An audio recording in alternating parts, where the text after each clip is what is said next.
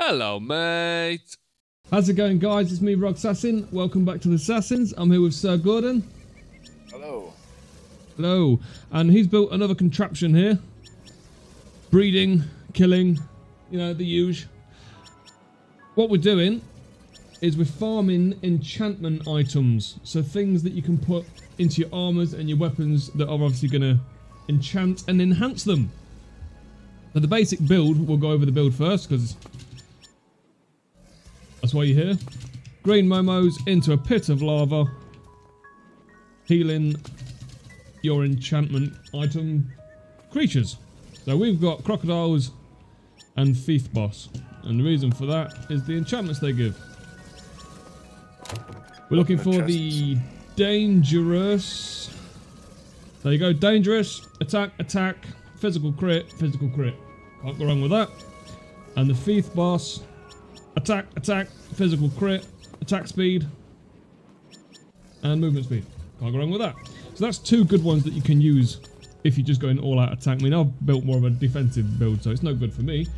But for the most of people that are going to be like, you're a DPS, man! Get your DPS. This is how you do it. Kill your crocs, kill your thief boss. We're chucking them into the lava with these rather than conveyors, because the conveyors set on fire. These don't. And it seems to be easier as well. Well, they're piling up a little bit now.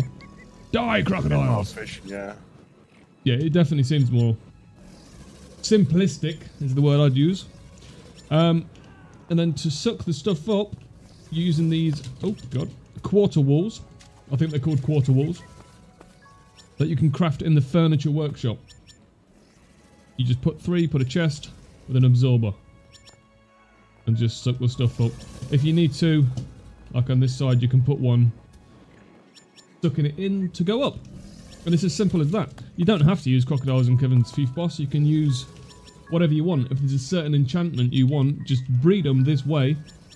Get your items, stack them up, and then enchant with them. And if you have a look at one of the following videos, how to guarantee your enchantments, it's going to make even more effective on the enchanting. So that's pretty much it. It's pretty simple. Once you've got your items, obviously you want to combine them to get the highest percentage of enchantments. But again, we'll look at that in a different video. This is just how to get your items. The trick seems to be to guarantee the stuff is get level 90s or above. With the crocodiles, if you're level 90 or above, it can drop dangerous.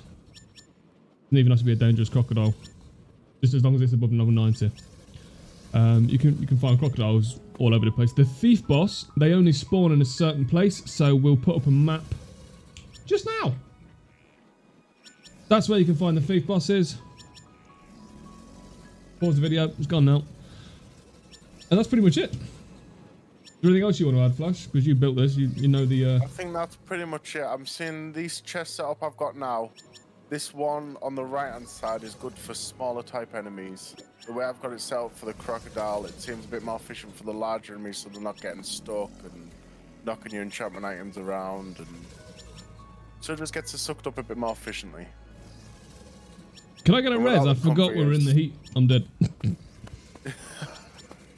I've got a res.